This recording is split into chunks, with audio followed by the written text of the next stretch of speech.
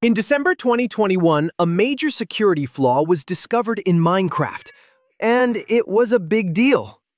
This flaw came from a piece of code called Log4j, used by Minecraft, Java Edition, to keep track of things like chat messages and system logs.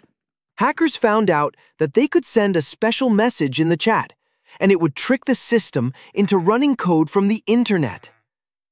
That means someone could take control of your computer just by joining your server and typing a message. It didn't just affect Minecraft either. It affected thousands of other programs that used the same tool. Mojang quickly released updates to fix the problem.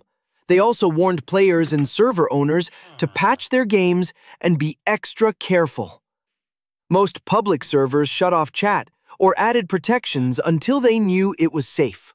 This was one of the most serious security issues Minecraft has ever faced. It reminded everyone, even in a simple block game, security matters. Chen Zhaojun, a security engineer at Alibaba Cloud. He found the flaw in late November 2021 and reported it.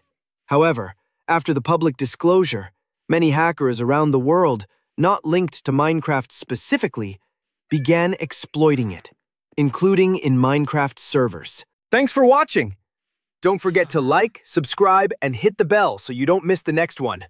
See you in the next video!